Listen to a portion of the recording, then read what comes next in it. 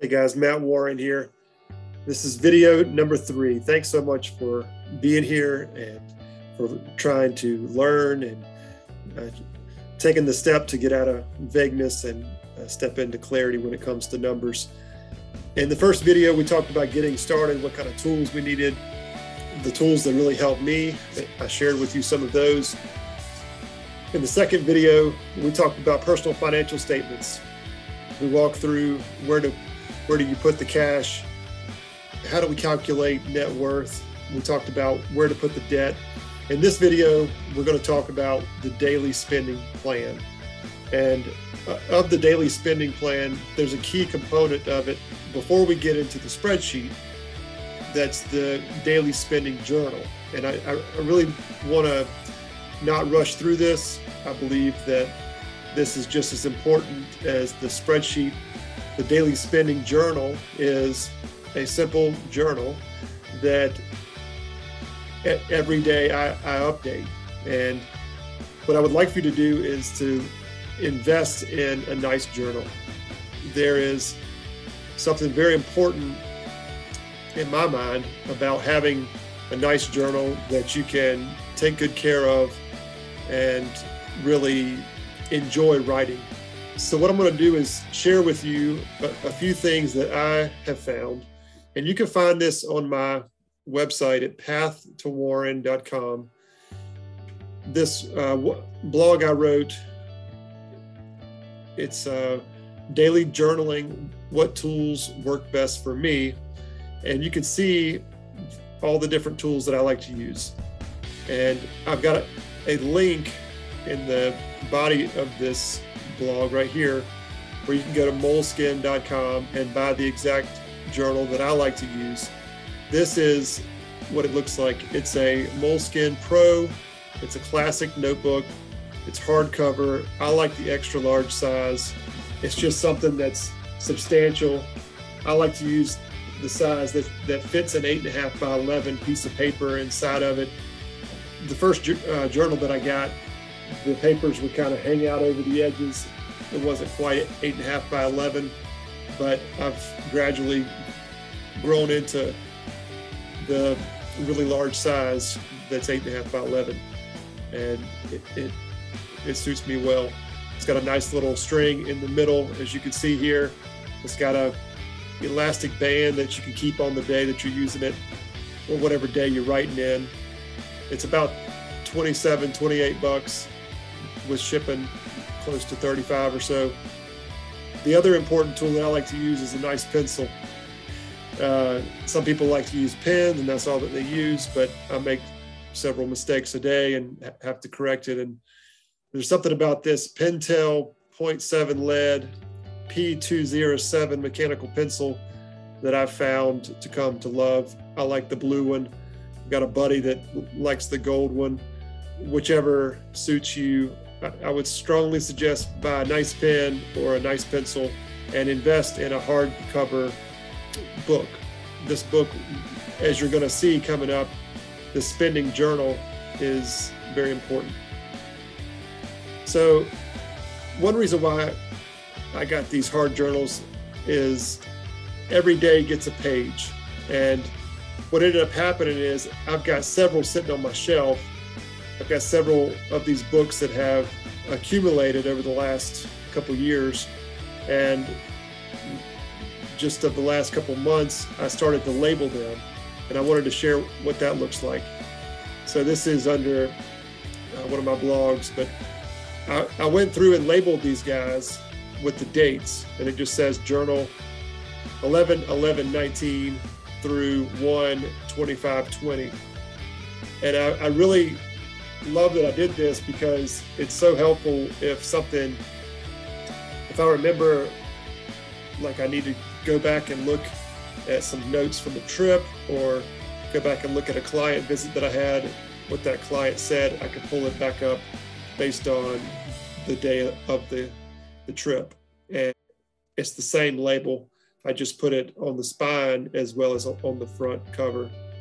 Recently, just to give you a quick story, I'd taken a trip about 1.5 years ago down to Atlanta to visit with a client, and halfway through his meeting, he gave me a manager of another company's name and said, "Oh, you need to call Andrew. Andrew's a good buddy of mine. Mentioned my name.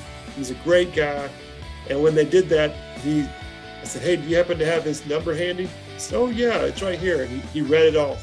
And I wrote it down in my journal on that day while I was visiting him, along with the other notes from the visit. And he even gave me his email address. Well, it dawned on me a few months later that I hadn't gone back and updated that information in our database and put him in our database. Several months went on by. I just didn't get around to it or forgot about it. And then all of a sudden I realized, hey, I really need to get that into our system. So I went on my Outlook calendar, pulled up when I was in Atlanta. I found the exact date, and I simply went to my journals.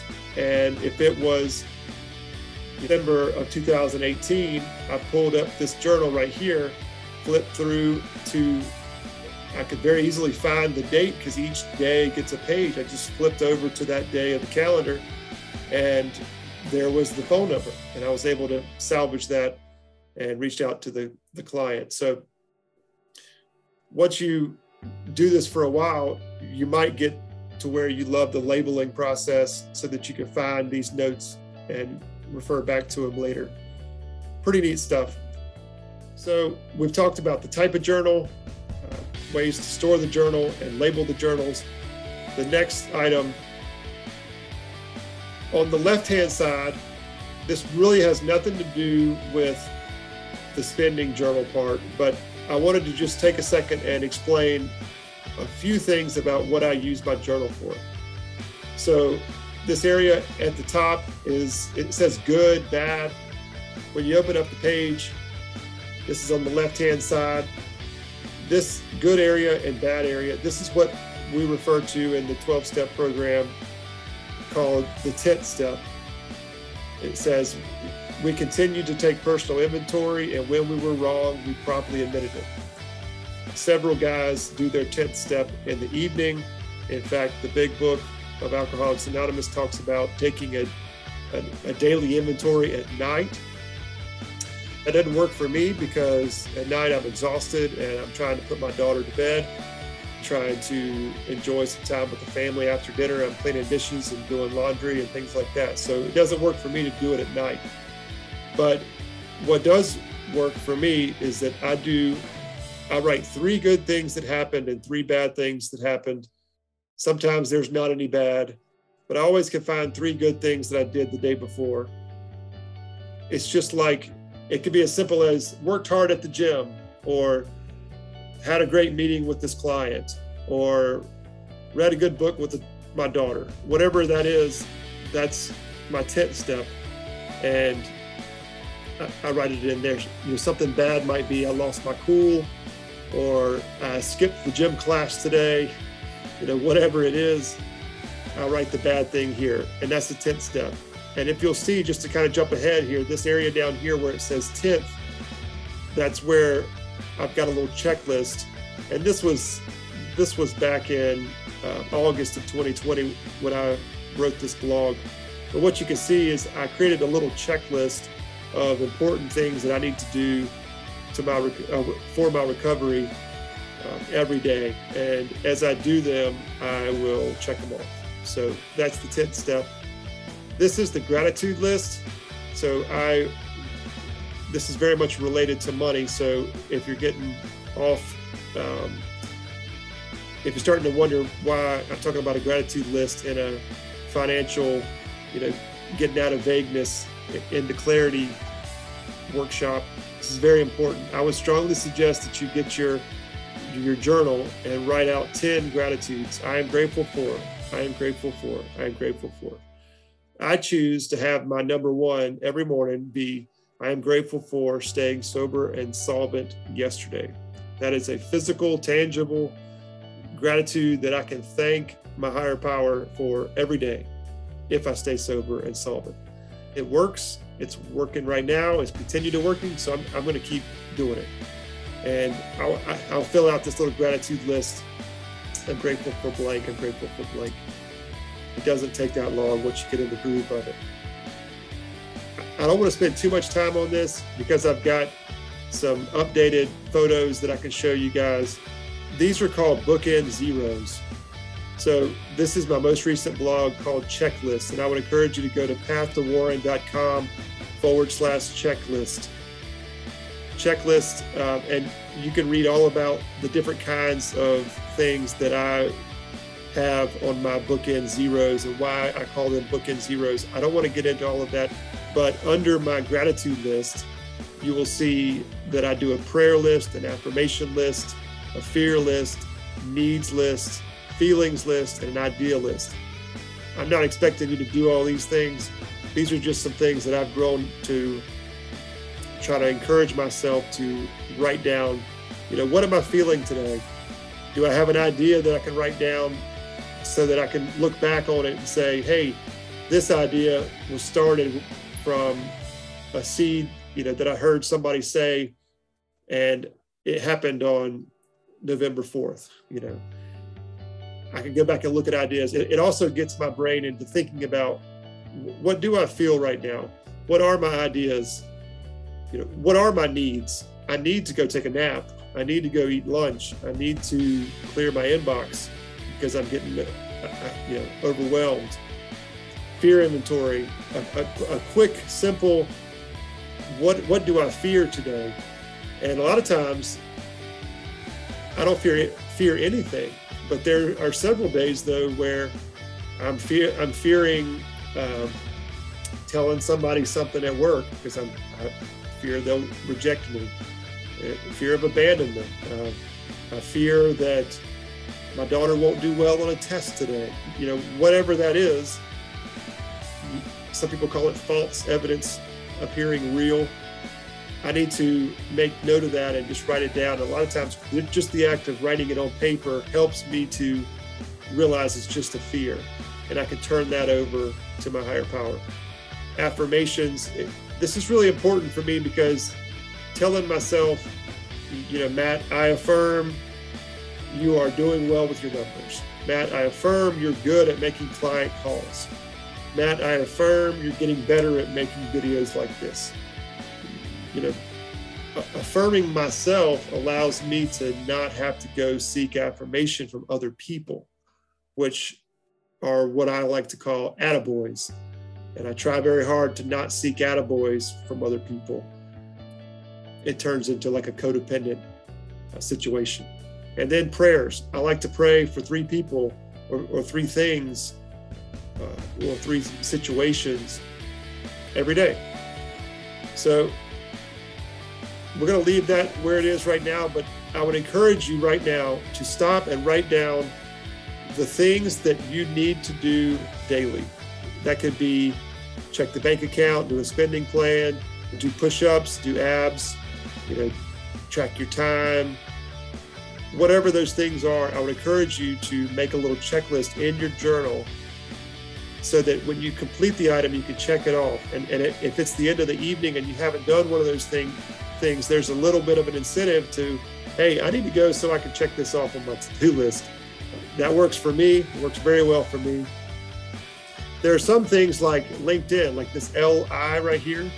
LinkedIn. Today I actually did like 7 things on LinkedIn, but the last 7 days I have not done anything on LinkedIn. So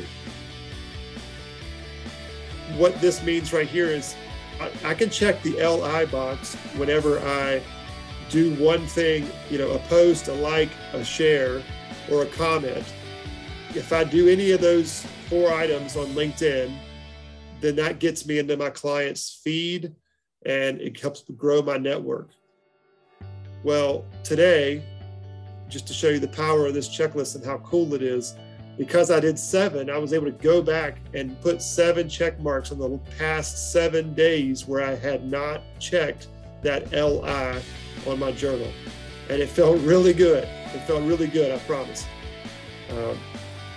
So we'll come back into some of these later. I'm going to scroll down here to the bottom of this blog. There's some descriptions of each one of these. that I encourage you to go to pathtowarren.com/checklist, and you can see the checklist of things that I do every day, from push-ups, gratitudes, prayers, affirmations, spending journal, spending plan, tracking net worth, checking my calendar. Who would have thought that checking my calendar would have been something I need to check off of my checklist every day? But once I missed an appointment with a boss, or I wasn't prepared for a meeting at 3 o'clock in the afternoon, it dawned on me that it was on my calendar, and I got the invite reminder request at like 2:45, and I had no time to prepare for that meeting. I realized, man, I would have been able to prepare for that meeting and had all my ducks in a row if I would have simply checked my calendar in the morning. When I'm doing all these other things like my numbers and my gratitude list, why don't I simply make a little checklist item to check my calendar every day? And sure enough, I don't miss meetings anymore. I don't miss appointments anymore. And I'm prepared if I need to do something before an appointment. A lot of times I make it. I'm not perfect, but a lot of times I make it. So check that out. So now I'm going to stop sharing the screen, and I'm going to talk a little bit more about the right side of this journal. This is going to be custom to everybody, but I want to show you a live demonstration of what the journal looks like for me for tomorrow. So I filled this out just to show you what it looks like. So I like to put the day, which is Friday, and I spell it out. I put Friday and a little dash. That dash means what time I woke up. So I'm going to put, 4 a.m. or 4:45 or whatever time I get up. It's going to go out next to Friday. Then I'll put the date always at the top. I put a dollar sign. This is where my net worth goes. When I'm doing my numbers, one of the last things that I do, I like to calculate the net worth. And there's a simple tool that I've created that most of you have access to, but if you don't, message me and I'll send it to you. But the personal financial statement gives you this net worth number every day. I like to put it right here and watch that number grow. It's really kind of cool. This number right here, all I have is a dollar sign, but this is where I want you to stop right now and do this with me. We'll come back to that. This is goals. So this is where I write down everything that I'm going to do for that day in the journal goes in this goal list. We're going to talk about priority management in just a minute, but before we do that, the dollar sign that was under the net worth, it's a simple number that doesn't change, okay? That is my daily income. So what I want you to do is, if you're on salary or you get a regular paycheck, okay, I would like for you to take that number, stop this and get your pay stub, find that number that shows was entered into your checking account.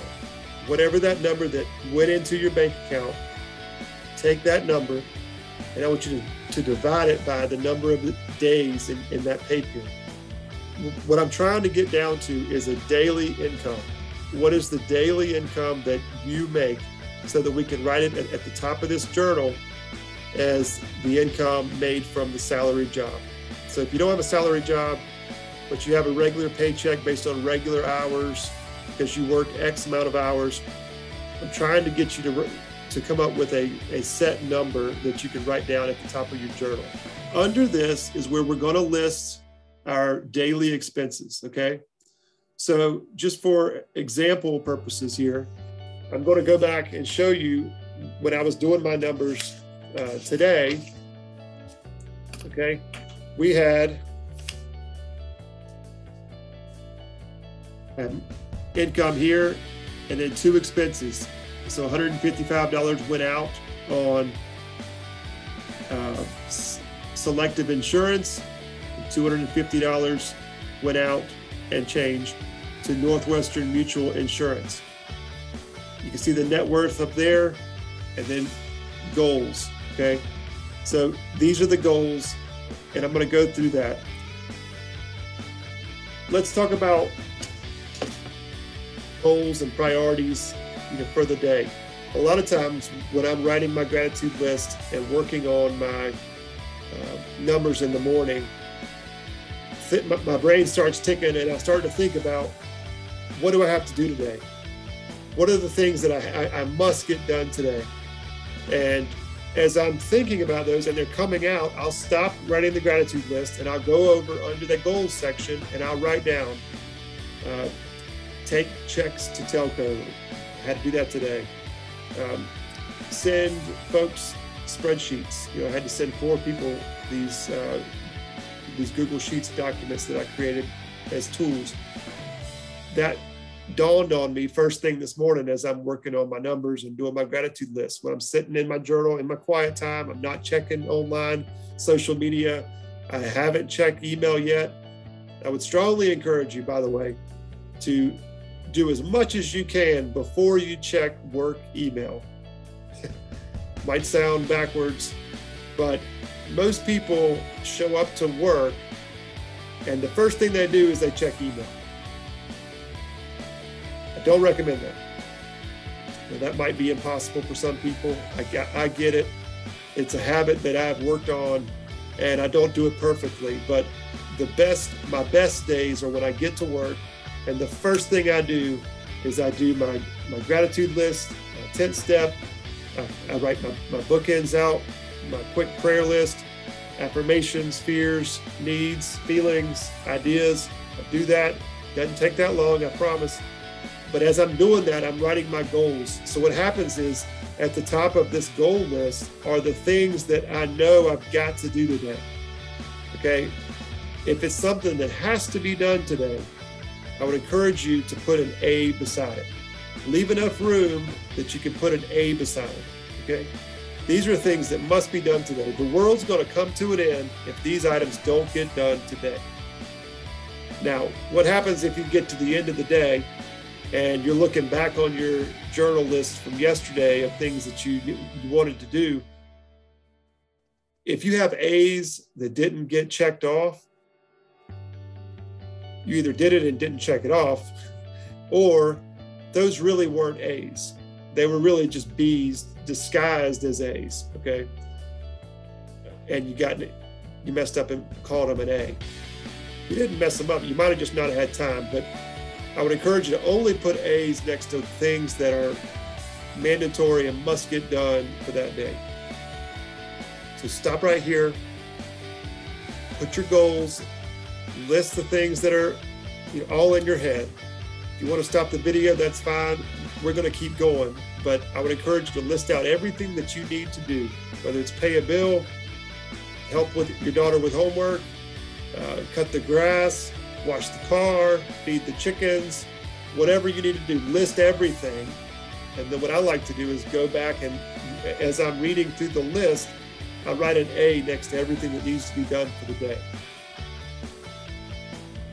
Now, I've developed little tricks like thank you notes are T/N, okay? FU means follow up. VM means voicemail. There's little tricks that I've learned to use in my journal. I'm going to just show you one page. This was a busier day than normal, but this was Wednesday, okay? These are all the things on the goals side, okay? And you can see they're not all A's. This was an A, this was an A, these were A's. As I knocked them off, I checked them off, all right? There's several on here that aren't done yet. So what I would encourage you to do is what I call moving them forward. So all I do is I simply, like where that A is, I'll simply draw an arrow over, and that means move it forward. So priority management training tells us to push things out as far as you can. They encourage us to push items out as far as you can. Like if you know today's Thursday, if I know I'm not going to be able to plant the pansies in the front yard until Saturday, no need to put it on Friday's goal list. right? So I'll go ahead and write out, Friday and Saturday. Just at the top of the page, I'll put the date and put the whatever day it is. And then under goals, I'll go ahead and put plant pansies on Saturday, okay? There's a technique of pushing those things out as far as you can so that you don't have to look at them every day. For example, tomorrow's Friday, okay? I've got a pretty long list of items that I didn't get done on Wednesday, but if I don't do them tomorrow, the weekend's coming and I'm going to be home. I'm not going to do them over the weekend. What I'll do is I'll on my Friday mornings, I'll take a moment and move all of the things that I know I'm not going to do tomorrow. I'll move them to Monday.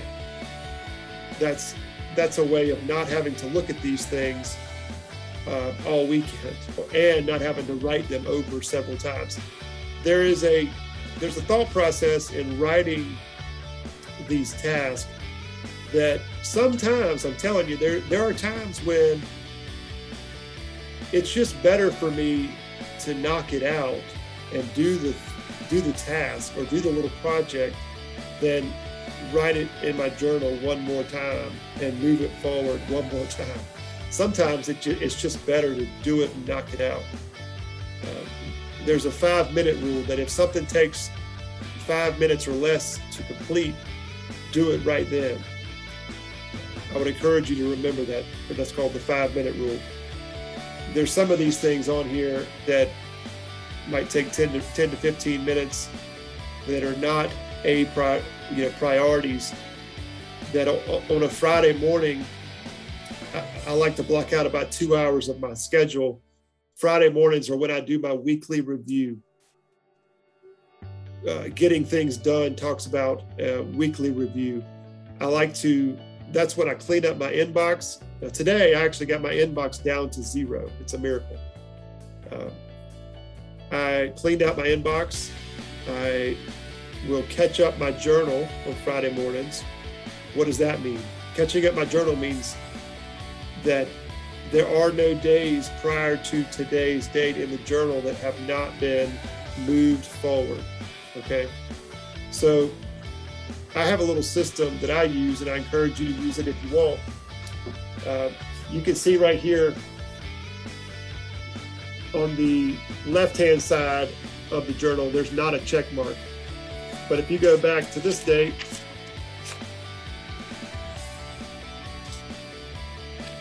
right here, there is a check mark, okay?